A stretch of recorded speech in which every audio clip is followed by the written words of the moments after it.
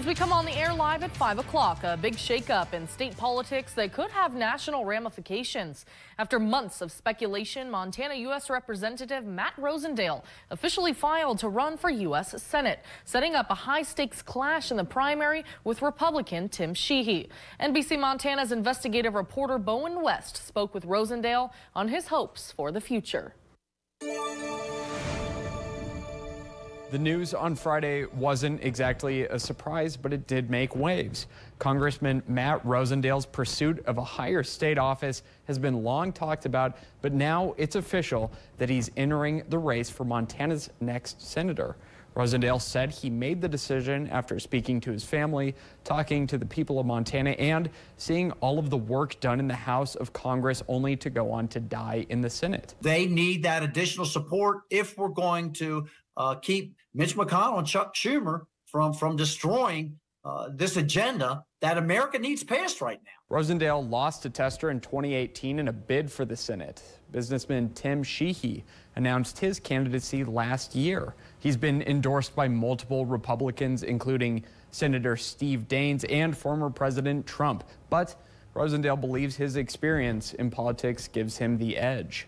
What is the difference between you and Sheehy? Broad differences. I'm going to keep it at a very high level, though. Basically, I've got a long record of supporting the conservative movement. Recently, Speaker of the House of Representatives Mike Johnson withdrew his endorsement for Rosendale. I saw that Speaker Mike Johnson sort of backpedaled his plans to endorse you, and I just wanted to know, what's your response to that?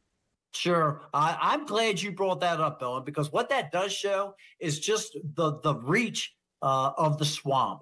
Mike Johnson and I have a strong relationship. Rosendale said that in his last election, he had 41 counties behind him and believes his margin of victory speaks for his future.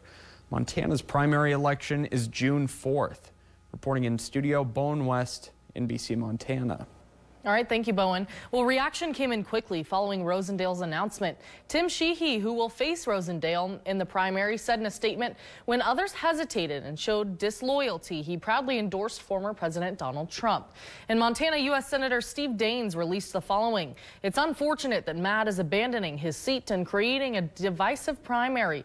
Daines said he is still endorsing Sheehy. And Senator Jon Tester posted this tweet about the announcement. This will be the most expensive and competitive race in Montana's history, but he's no stranger to tough fights.